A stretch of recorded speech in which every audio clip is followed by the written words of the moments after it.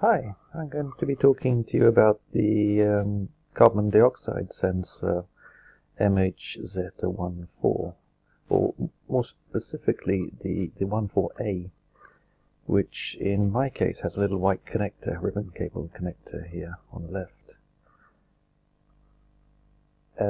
Should also point out that my sensor is a 5000 ppm, not the usual 2000 ppm. We can start by showing a part of the data sheet.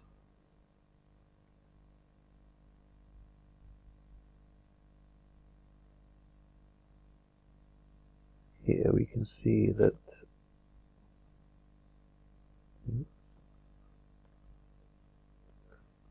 your working voltage for the sensor is roughly 5 volts, so it's quite suitable for the Raspberry Pi.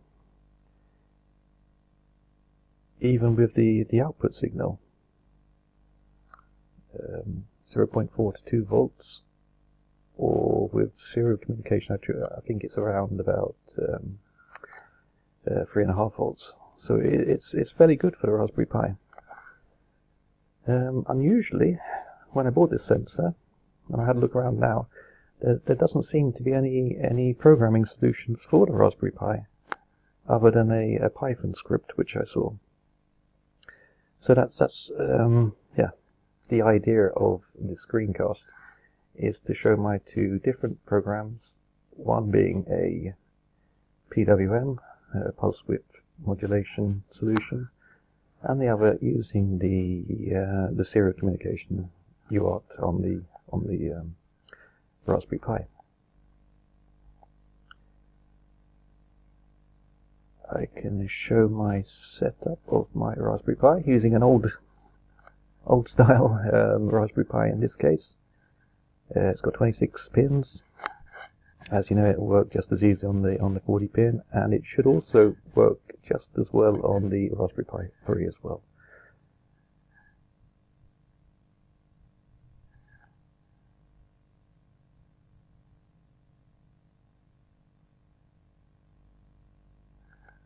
And the way I've connected it is, you're going to have to imagine there's a white ribbon cable connector here. The first wire on the left, the other one is for the pulse width modulation. And if you're only going to use that programming solution, then you only need that one, and the red wire, which is the 5 volt pin, and the black wire, which is ground. But as I'm going to be showing you two different programs here, the first one being the PWM, and the other one being the serial connection. And that's why I've got these other two cables here, the blue and the green transmit and receive serial connection.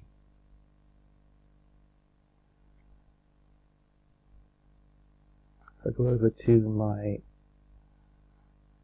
console on my Raspberry Pi. Take the left one here. So if I show the PWM program running,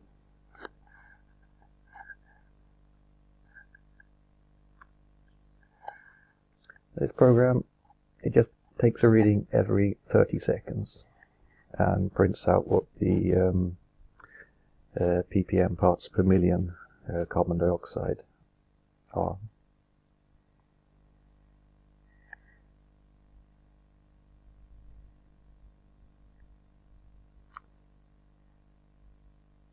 What I'll do is, under this screencast on YouTube, I'll put two links. The first link to the first program, which is the ppm, and the second link to the serial communication. There, we've got our first reading. Carbon dioxide ppm 395 parts per million.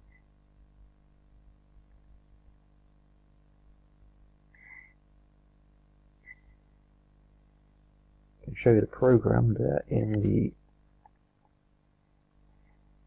other console.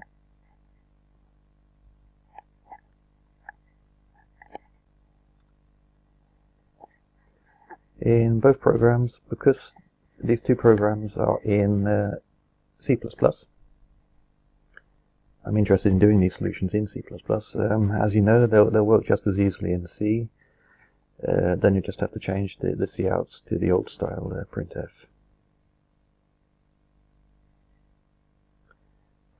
So the first line, it shows you how you can compile this program, and the second line, how you can run it there on your Raspberry Pi.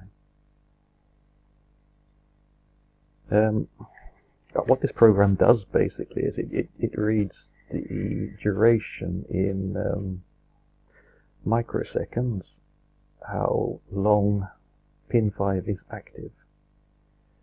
It puts that value into the variable duration. And then from the datasheet for the sensor, here we've got that information there. We just run it through the formula to get the parts per million carbon dioxide.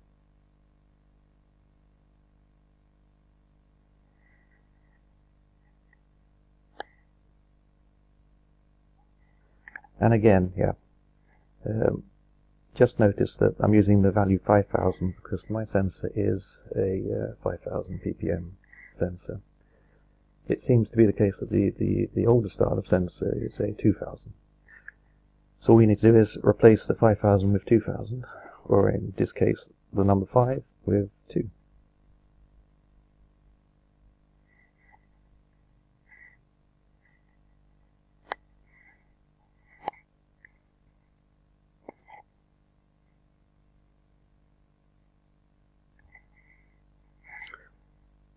So on to the serial program. Let's just do it. So, and then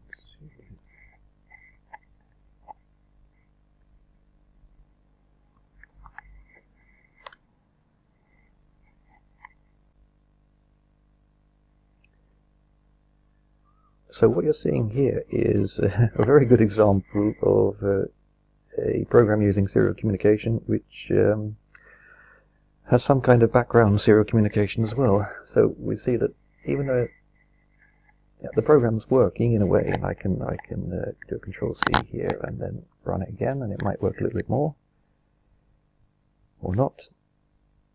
It's not really working properly. Now the reason for this is, like I said, there's other serial communication running in the background. So what we've got to do is we've got to stop that background serial communication. And if we jump to a very good home page which explains how you do this, spellfoundry.com, I'll put that web link as well underneath this YouTube video. And we go down to disabling the console. Explains what you have to do for a normal Raspberry Pi or the newer Raspberry Pi 3. So here we can see that if we want to stop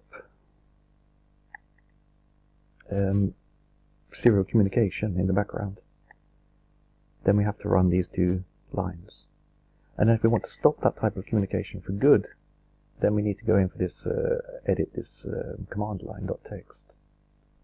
But just to show this running, and in my case I don't actually want to stop that background communication for good, because I have a headless setup with my Raspberry Pi. In this case I'm connecting with SSH secure shell. Usually I'd be connecting with VNC, which is using a serial connection, so obviously in this case it would interfere with this information and my program. So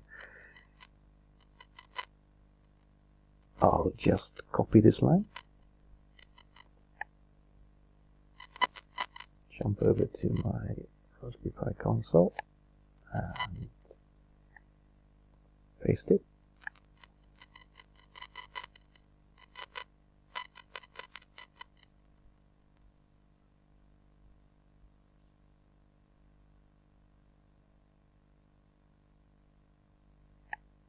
Oops, didn't take the whole of it. Let's take the whole of it.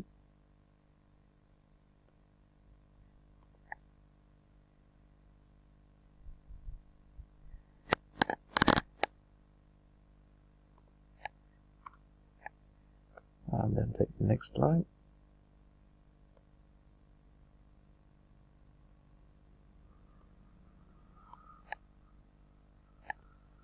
Paste it again.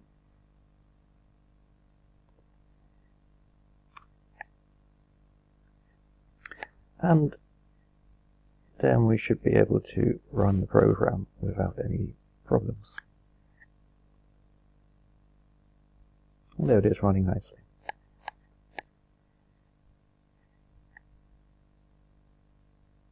I've still got my PPM program running in another console.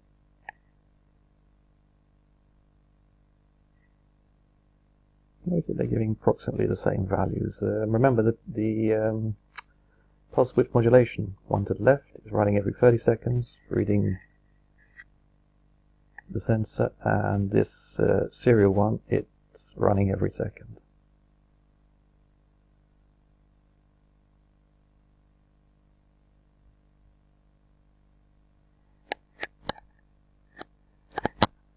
If I just stop the serial one, Control C, and we'll have a quick look at the program.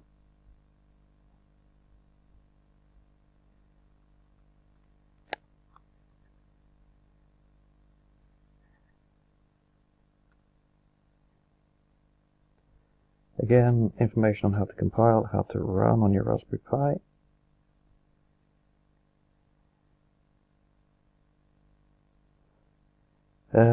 Yeah, this program is a little bit of a mishmash, I reckon. Both programs are really just hard and fast, get the sensor working, and well and good. I'm using different libraries here: Wiring Pi, Wiring Serial. Now, I'm only really using Wiring Serial for the serial open, and I'm only really using Wiring Pi in this case for the delay function. Not really using too much of Wiring Pi there. Again, I'll put their link as well if you need the Wiring Pi libraries underneath this YouTube video. The main part of this program is the read and write functions, which are coming from the Uni STD library there. And they're a part of standard C. So if I go a bit further down here, all this serial communication program's doing really is it's sending 9 bytes of information to ask the sensor for information, and then it's reading the returning 9 bytes to see what the sensor reading is.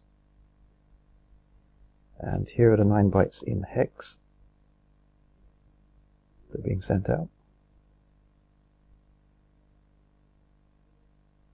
They're being sent out with the writes, and then they're being read in with the next line there, read. And these two for loops, really the only thing they're doing is they're printing out the 9 bytes of information that are being sent back from the sensor. And the first for loop is printing them out in hex, and the second for loop is printing them out in usual decimal values. You don't really need them.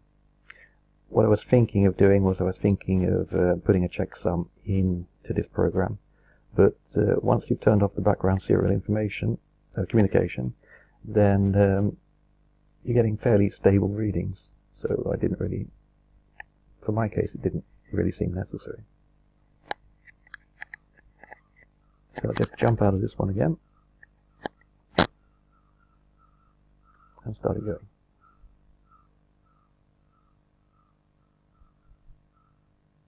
So it's fairly stable readings there. And I've left this one going a couple of days, and it's still running. So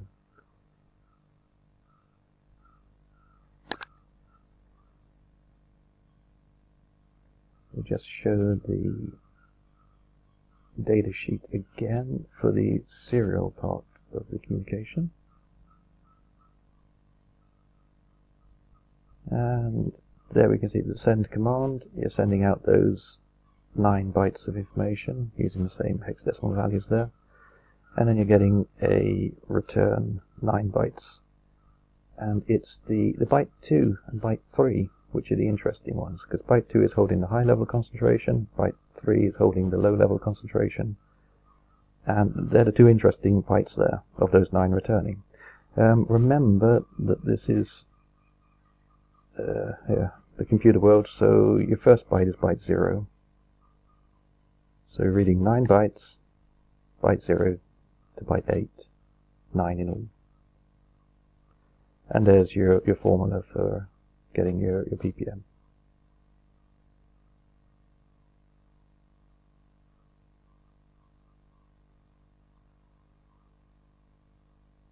So, like I said, I just thought I'd put this information out there, so if anyone was in the same situation, looking for reading carbon dioxide PPM values with this sensor on the Raspberry Pi, then hopefully this will give you a few pointers in the right direction.